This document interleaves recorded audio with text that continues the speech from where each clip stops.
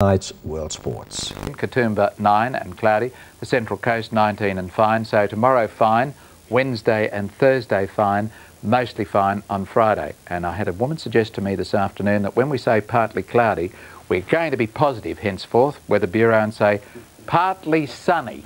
So that'd be all right, wouldn't it? Absolutely, that's a positive. Okay. Thanks, Brian. Good on you, kids. Well, television news is where anything can happen, we know that.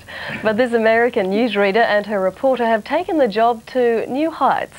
I must warn you, the scenes in this report are emotional. I really feel that I've been blessed. I mean, I have the greatest parents in the world. I have super friends. I have a fun job, more stuff than a guy should have. But until you came to the station a year ago, there was really kind of a crater. I was like a lost dog, and the last year has been the best year of my life.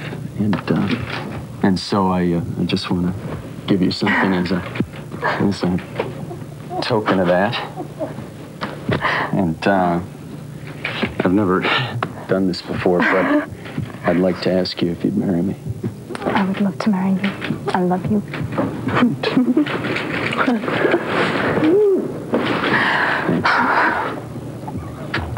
This is truly bizarre. This is absolutely wonderful. Thank you. I love you. So that's how television newsreaders propose. We've been working together almost a year. That's 10 Eyewitness News for the moment. At 11 o'clock tonight, Anne Forward will be back with our next main bulletin, followed by Sports Tonight with Tim Webster. I'm Ron Wilson.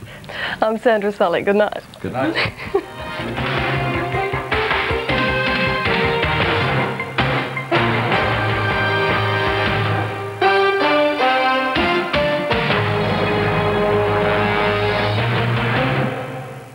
See the biggest stars